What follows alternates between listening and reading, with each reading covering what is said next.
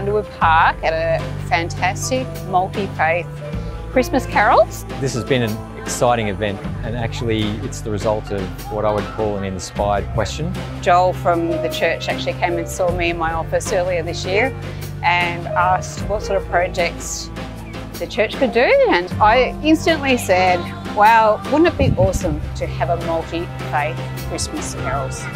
And I quickly said, well, I could do that. What came together was the result of a few miracles, to be honest.